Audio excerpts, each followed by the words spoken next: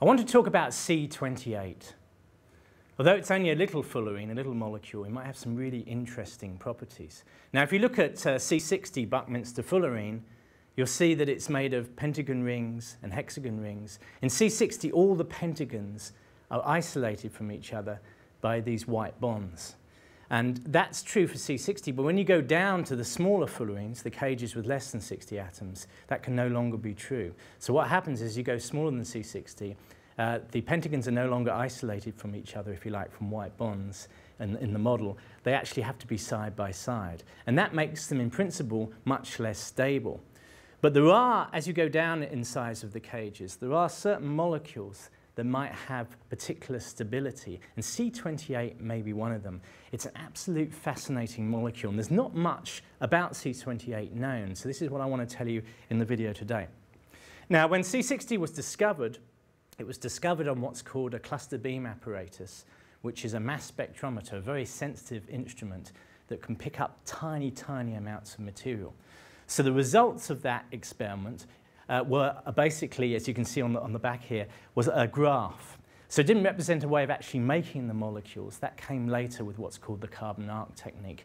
But this data was instrumental in discovering the fullerenes, realizing they were there and trying to understand some of the properties. And on this spectra, you've got, on this scale, going up, you've got the strength of the signal, and along here, you've got the size of the carbon molecule. And right here, you can see there's an enormous peak for C60 here, and further on, there's another peak for C70. But down here in this part of the graph, there's actually a whole load of smaller peaks for smaller cages.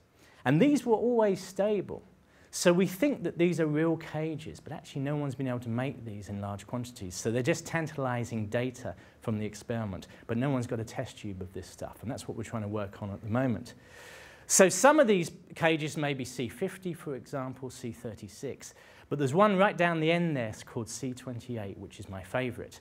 Now, in 1987, Professor Harry Kroto wrote a paper on these smaller fullerenes, the fullerenes below 60 atoms, and his favorite is this one called C28.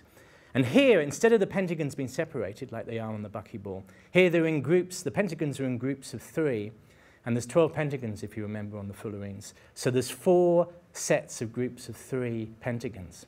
So it has what's called a tetrahedral shape. These 4 sets of the 3 pentagons are arranged in this beautiful tetrahedral structure. I'm going to show you more about the structures in a minute. So these are the smaller fullerenes. You've got C70, the rugby ball one over there in the end. You've got the buckyball football one here. You've got C50, C32, and our favorite one, the C28. And that may be the smallest stable caged fullerene. And Harry Kroto wrote this paper in 1987, a landmark paper looking at the possibilities of this wonderful, wonderful molecule.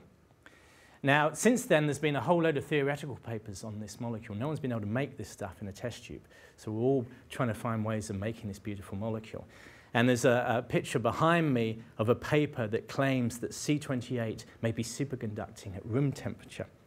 So if we could make this molecule and join it together into structures, people are very excited because it may have some really, really interesting properties. Now, since 2000, people have reanalyzed these calculations, and they don't think that they're going to be room temperature superconductors anymore, but they certainly could be superconducting, and the temperatures may not be too low. So even if they're not room temperature superconductors, they may be very, very interesting structures. Now, usually with a fullerene, the key thing is to keep the pentagons apart. So there's a thing called the pentagon isolation rule. And so structures where the pentagons are separated, like in the football structure, are most stable, and structures where the pentagons come together and are side by side are least stable. So when you get down to C28, because there's pentagons side by side in 3s on this structure, this shouldn't be stable on its own. And in fact, that may be the reason why no one has actually seen it in a test tube. However, what can happen possibly is that the thing may be able to be stabilized by adding atoms onto the cage. So where the 3 pentagons meet and you've got this instability, you might be able to take the strain away by adding a hydrogen atom, for example. Because there's 4 sets of these 3 pentagons, if you have 4 hydrogen atoms on here, you get C28H4, may be completely stable. The hydrogens may take the strain away from the system. So you can add atoms on the outside, but also people have done experiments with uranium, which has got a valency of 4, and actually it looks like you can trap a uranium atom inside, and instead of having atoms on the outside of the cage, you can take these bonds and bring them in to the uranium and stabilize it that way. Uranium C28 seems to be particularly stable. So that's I don't really want to, in the lab, use uranium, but you can use other atoms to stabilize the molecule, and that may be the route that we need to do to actually make this thing in real life. In the picture in the back here and on my website, you can see this is the C28 molecule flattened out over here. And if you join these atoms over to these atoms, you can roll the whole thing up and you can make a model yourself and explore the structure of this wonderful thing. Now, one of the interesting things about this cage is that it's got this tetrahedral structure. So we should be able to react it with hydrogen to form C28H4. And if you think about it, that's a bit like a carbon atom. A single carbon atom has a valency of 4. So you can have methane, CH4, a single atom with 4 hydrogens. This is like a super atom. So you've got a C28 cage may, in some ways, act like a super atom of a single carbon. Now, if you go back to a standard picture of diamond, diamond is usually considered to be made up, well, it is considered to be made up of carbon atom with 4 neighbors, with 4 neighbors. So you've got an atom here joined to 4 atoms, and it joins together to form this beautiful tetrahedral structure, which is the structure of a bit of diamond. Now, this, of course, is with single carbon atoms. But if the C28 molecule can act like a superatom, you could, in principle, join together C28 cages to produce a sort of diamond.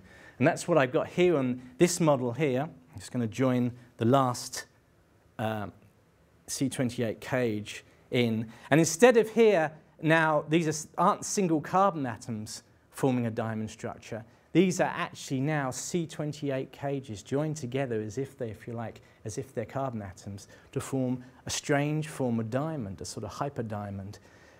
So it's possible that C28 may have some very, very interesting chemical properties.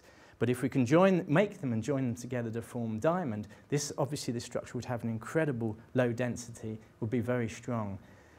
So in the future, we might have diamond-like structures and maybe even superconducting properties from this wonderful C28 molecule. If you want to know any more information, then please check out my webpage on C28.